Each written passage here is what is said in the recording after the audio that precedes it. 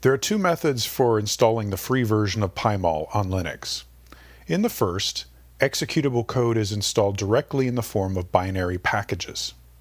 In the second, source code is compiled on your system to produce the executable.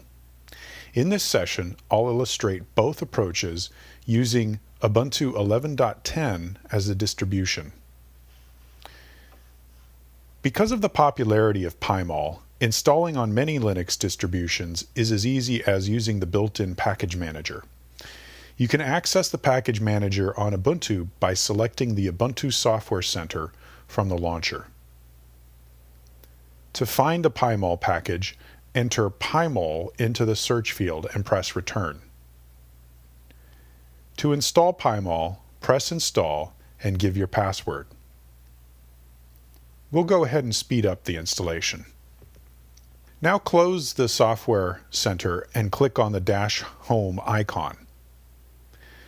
To find PyMOL, do a text search through the interface.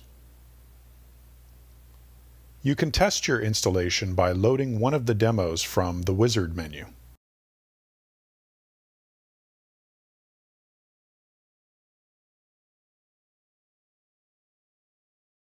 You can add PyMOL to Dash by dragging it from the search panel.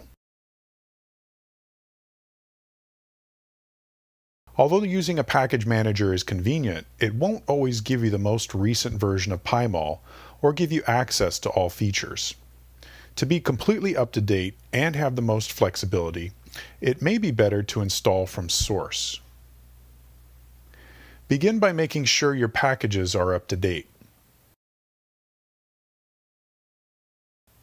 Next, install the basic dependencies.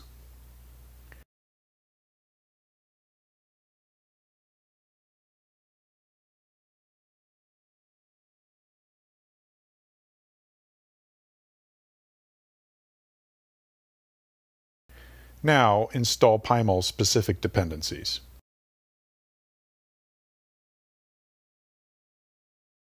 The authoritative repository for PyMOL source is hosted on SourceForge. Browse to the project page and download the most recent source files. Go ahead and save to your Downloads directory. Now change into your Downloads directory and extract the archive. Change into the PyMOL directory. The source documentation gives pretty good instructions on installation from here. Start by running the build script.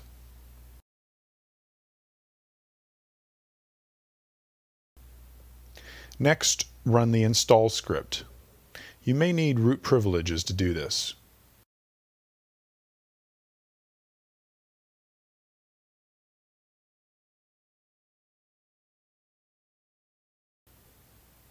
The install script actually comes in two parts. Be sure to run the second part.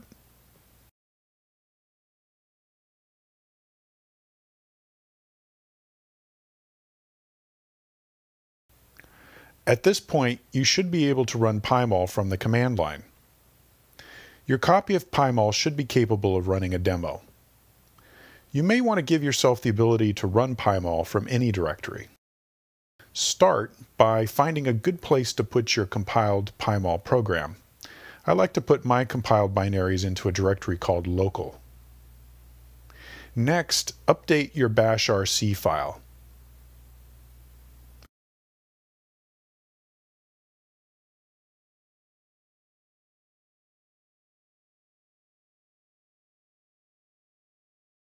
You should now be able to run the PyMOL command from any directory.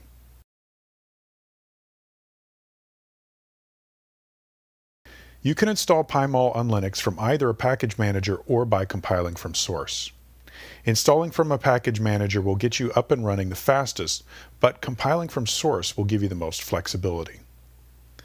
Now that we have a working PyMOL installation, let's explore the user interface in the next series of lessons.